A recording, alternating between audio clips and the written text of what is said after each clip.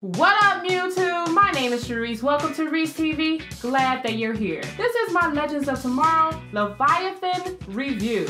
I'll be reviewing this with my usual OMG moments. Just be careful with spoilers if you have not seen this episode. OMG moment number 7. Rip has tried at least twice to save his family, and he has come to the conclusion that time wants his family dead. Now, I know that this answers the question as to why didn't Rip go and try to save his family before Savage got to his family? But now I have another question. Why did he assemble the legends? I mean, I get that it's to stop Vandal Savage, but wasn't saving your family a part of the to-do list? OMG moment number 6. Hawk Girl's mace, or Carter's mace? I mean, did anyone else notice that Carter had this mace? Because I sure didn't. I mean, between the Arrow Flash crossover, and this show, when did he swing that thing? I mean, I know that it's in the promo pictures, but when did he actually use it? And you're telling me that it's been around all this time and Hawk Girl has just been using her hands. Now, everyone knew that Hawk Girl would have to turn the bracelet into her signature mace. Now, if you did not know that Hawk Girl had a signature mace,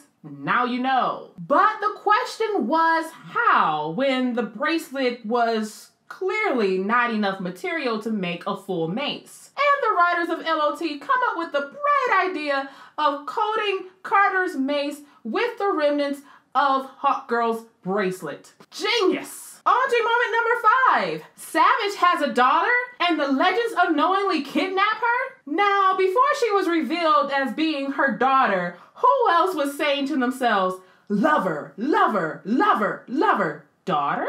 Well, if this is his daughter, where the heck is her mother? Well, it turns out that her mother died in the very virus that she believes that Perdecadon released, which Snart eventually tells her that it was actually her father that released the virus. And now Savage's daughter is on Team Legends. Yay! OMG moment number 4. Savage has a giant atom robot. Now, before I go any further, did anyone else get to ride the King Kong ride at Universal Studios Florida while it was still up? Because that is what this scene reminded me of. I mean, this thing swipes at the Wave Rider and then throws it while the legends and the refugees are all in it. OMG moment number 3. Ray gets huge. Okay, I know that this is what the show was building up to when it introduced a 200-foot tall robot, and it's awesome, but couldn't Ray have dismantled this robot from the inside by becoming small? And what's up with the slow fighting? I mean, by how slow that they were moving, you would think that they were on the moon, or that they were under the Pilgrim's witch time power again. I mean, if the robot was actually moving that slow when stepping on the refugees earlier, I know it sounds heartless, but those refugees deserve it. I mean, there was no way that they couldn't have gotten out of the way of being stepped on. And after that comment, I'm pretty sure that there's somebody that's going to be at the comment section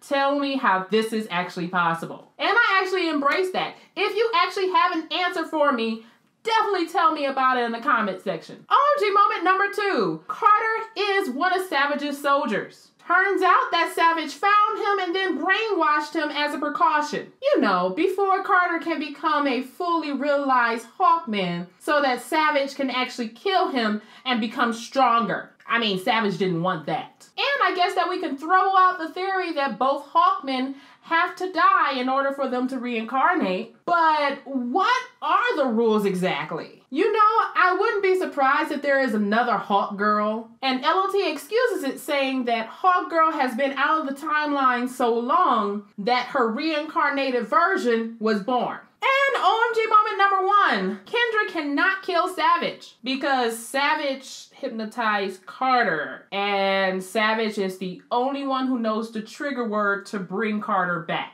Now, because of how chatty it was revealed that Savage was to his daughter, I really doubt that he was the only one. But that, of course, is not where LOT wants to go. Now we have a detained Savage, a Carter who doesn't remember who he was, and the last piece to the long-awaited and very forced love triangle. Yay! And that's where I'll end this review. Tell me, what did you think about this episode? Let's talk nerdy about it below. If you like this video, please give this video a like and a share.